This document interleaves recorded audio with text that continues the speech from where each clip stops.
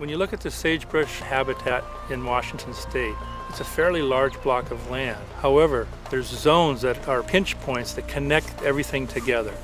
That connected backbone is going to be critical to all the different types of wildlife movement that's needed.